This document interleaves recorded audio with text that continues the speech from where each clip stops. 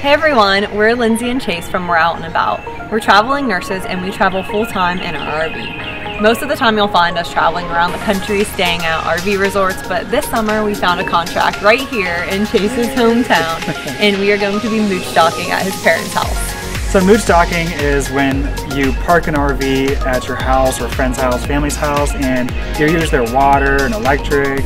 And since we already have water hookups, we are going to work on power hookups because right now we're limited to 15 amps of power, which is just the regular wall outlet. So today we want to install a 50 amp RV power hookup. Yeah, so 15 amps isn't really a big deal if you're just there for a weekend or a week, but since we're going to be here for at least 3 months working, we want to have access to use all of our appliances, like our air conditioner, our refrigerator, I mean everything, our water heater, everything. So we are going to go ahead and install the 50 amps outlet. Yes. So we only have a 30 amp RV, but I know a lot of you might be wondering, then why are you doing 50 amps? But we are just kind of thinking ahead. So eventually we're going to end up with a 50 amp camper. So instead of hooking up a 30 amp now and then in the future being limited to a 30 amp on a 50 amp RV, it is better for us to just go ahead and do the 50 amp now. Just go big. Yeah, and we'll just use our little adapter cable to convert down to 30 amps in the meantime with our 30 amp trailer. But we'll be all good and ready for a 50 amp trailer in the future. So just to forewarn you, if you are not used to any electrical work or don't feel comfortable doing this, we highly recommend just reaching out to an electrician. That's just the safest way to go about this. You want to make sure it's done right and that you don't get injured. And we're going to go ahead and show you all the supplies and kind of the steps to go through this if you would ever want to install 50 amp hookups. For this project, it probably cost us between like $250 and $300, and that's going to vary just based off of the length of the wire you need, the size of the wire, and just prices at the time. So we'll go ahead and kind of show you how to go through this. All right, and hopefully we have a shockingly good time today. Without the shock, okay? Okay. Okay. Hopefully we have a good time today. Dad jokes. All right, let's get started.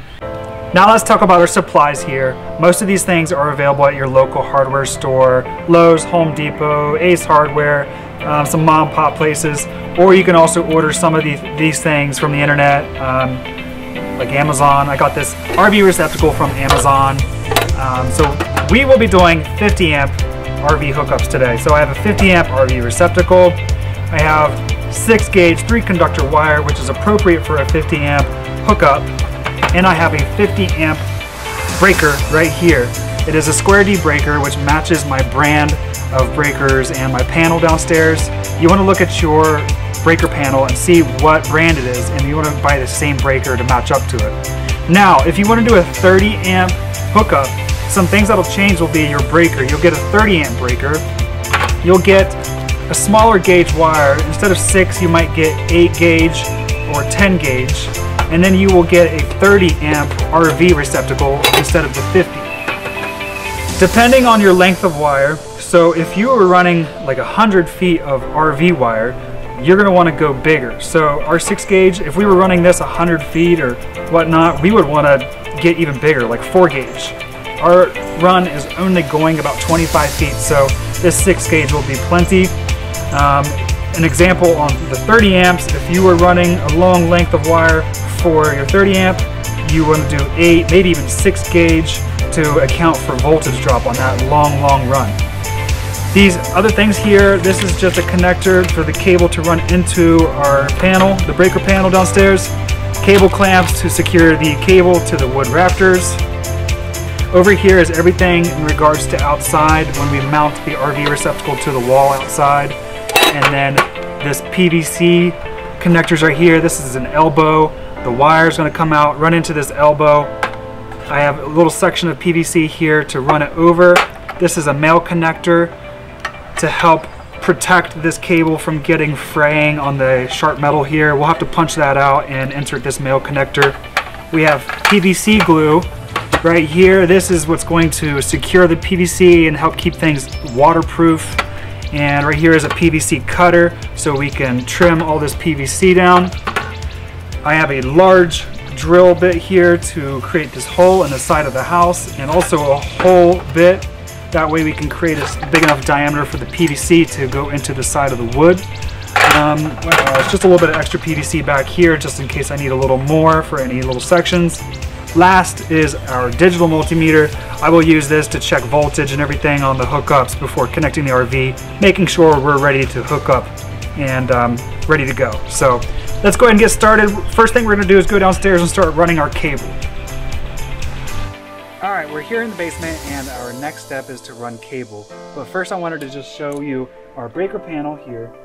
We first look at our brand. This is Square D company, so we needed to get a Square D brand breaker. And then we also wanted to make sure we had slots available for our extra breaker. Luckily we have 2 slots right here for our 50 amp. A 30 amp will only take up 1 slot.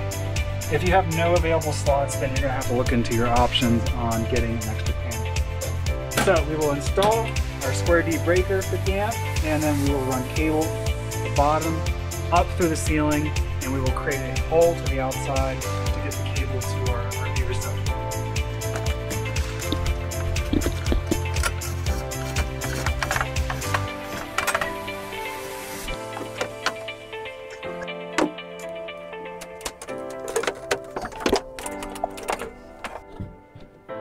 We are now drilling a hole to the outside.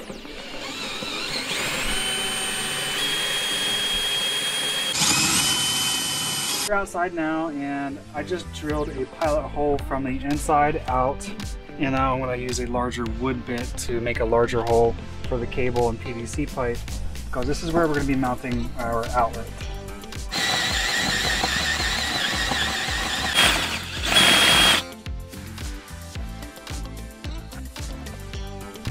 Alright, we have the wire fed up to the ceiling. For now it's not tidied up or anything. We ran through, and then we have our hole up here that I just drilled. Okay, we have our cable running out our hole. Now we are going to be running it through our PVC and getting it fed through our box here. The next step after that, we'll get things wired up.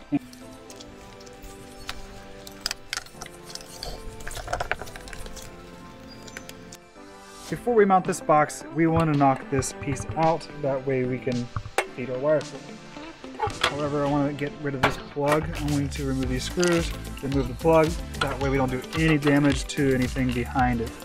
And we're going to get this taken out before we do this. So,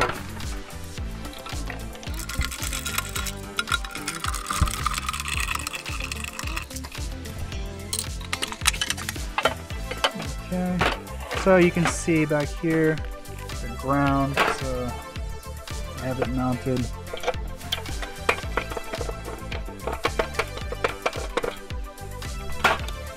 That out for a moment. Alright, now we are ready to knock that piece out. Okay, we have our hole out. Now we are going to insert this male adapter PVC and the nut on the inside. This helps keep our cable from getting frayed from all the metal, sharp metal that we had to cut out. So now we will put this nut in here and tighten it down. Okay, we're gonna get this box mounted before we do this wiring.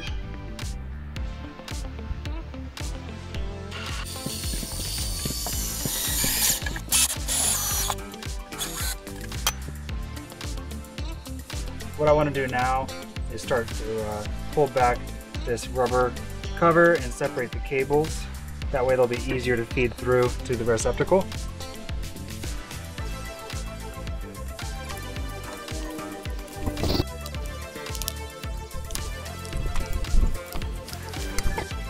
Okay, so we finally got wired up. Took a little finagling, but Chase stripped it as you can see, and then we just fed each wire individually through our 90-degree angle, through the offset, and through the adapter into the receptacle box. So we have our 4 wires there, and we're getting ready to attach them here to our outlet. So as you can see, we have 4 little spots, and then on the back we have the green, which is our ground. It's already wired and it comes like that. So we will attach our ground up here. For us, our ground is this bare metal copper. It is not insulated, so that will go there. Our red and black are our hot wires, and those will both attach to these 2 sides. It doesn't matter which one, red or black can go on either side. And then the bottom is our neutral, which is our white. So on the back, it even helps you too. It shows you the green and white on our specific one. but we're getting ready to attach them. We'll wire them up through here. First we'll have to strip the ends of these, feed them through and lock them down, tighten them down. And then we will put this on, kind of back it in, and then we have to head back inside and go to the main breaker box, and that's where we'll do our final wiring. Then we'll run some tests and hopefully we'll be good to go. Have all of our wires stripped and ready. We already have mounted our first ground back there.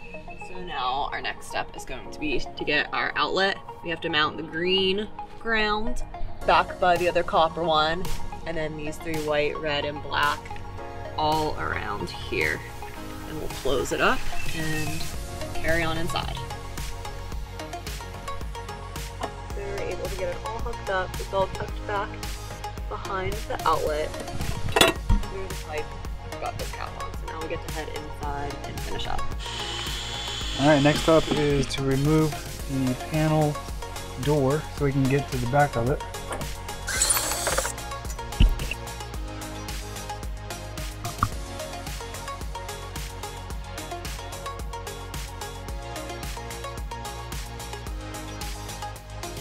Okay, we have our cable ran down here and we have found an entrance inside the breaker panel. We went on through, we stripped back our black wire. We have our 2 hot lines here that are stripped, ready to be connected to our 50 amp breaker. A neutral and ground here, ready to be connected to our bus bar up top. And we have a spot down here for our 50 amp breaker. We are all wired up, breaker set. Now it is time to go check our voltages outside. All right, we're all wired up, so now it's time to go check our voltage with the multimeter. Here we go, we're gonna check out our voltages and make sure our ground is good to go. Check everything before we plug our RV in. So let's go ahead and check our ground first, which we're gonna hook into the top and bottom, ground and neutral. And we have 0 volts, so we have a good ground. So let's go ahead and check our right hot line. We should get 120. So we're getting 123 volts. Let's go ahead and check our left hot line. 123 volts, great. Now let's go ahead and check both of them. We should get around 240. So we got 246.7. Go ahead and check this neutral here. Okay. Great. All right. Everything looks awesome. Now, we have a power watchdog here by Hughes Autoformers. We really like this surge protector. It hooks up to Bluetooth. It actually will detect faults in the plug and such and protect our RV from anything that's wrong. Since it's a 30 amp plug, we have a 50 amp adapter here. So essentially it's only going to give us power from one of these hot lines. So since we have a 30 amp RV, we can't use both hot lines. So this will downgrade the 50 amp power to our 30 amp power.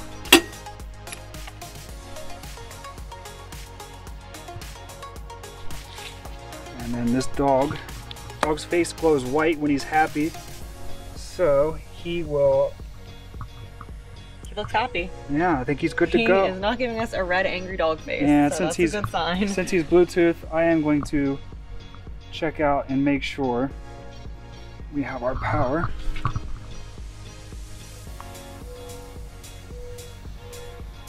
All right, it is saying line 1, 122 volts. We're using 4.1 amps right now. Everything looks great, awesome. I think next up, we're gonna just seal around this PVC. That way it's all weather tight. Okay, now we're just sealing everything up so it's waterproof. So right there where the PVC enters the house, we're sealing that. Now we'll seal all around the receptacle box. And then you can see we already sealed over here, right where that goes into the box. Just some final touches here. Well, we are all finished, and now we have our full 30 amps of power for our travel trailer, and we're set up for a 50 amp trailer in the future, so win-win. So overall it went really well. We do have a couple takeaways that we wanted to share with you just in case you decide that you want to take on this project. First off, definitely get more wire than you think you need. Now just imagine if you didn't have enough wire, you'd have to restart everything. That would be a disaster. Yeah, basically starting from scratch and all that wire is wasted. What else? Oh, Another the thing, elbow. 6-gauge wire is so thick and hard to work with. I kind of regret doing that immediate 90-degree turn as soon as we came out of that hole. So there is like flex pipe and everything, different ways you can actually run your cable. I kind of regret doing that 90-degree. It was actually really difficult to get that bent and into the box, which leads me to the box. The box was kind of, our receptacle box was a little small, and it was really, really kind of hard to get your hands in there. The ground wire in the back was really short, so they didn't give you much to work with really there. So we got it done, but it was tight. So look for like a little bit of a larger box that'll give you more room to work. Yeah. What else? That's pretty much about it. I mean, like I said, it went pretty well. It was just a one-day project for about $300 for what we did, and we're really happy we did this. Now we have no worries of being limited to our 15-amp wall outlet, and we should have smooth sailing while we're here on our nursing contract at my parents' house. Leave us questions or any concerns, maybe things we should have done differently in the comment section below, and thank you for watching. Hope this helps.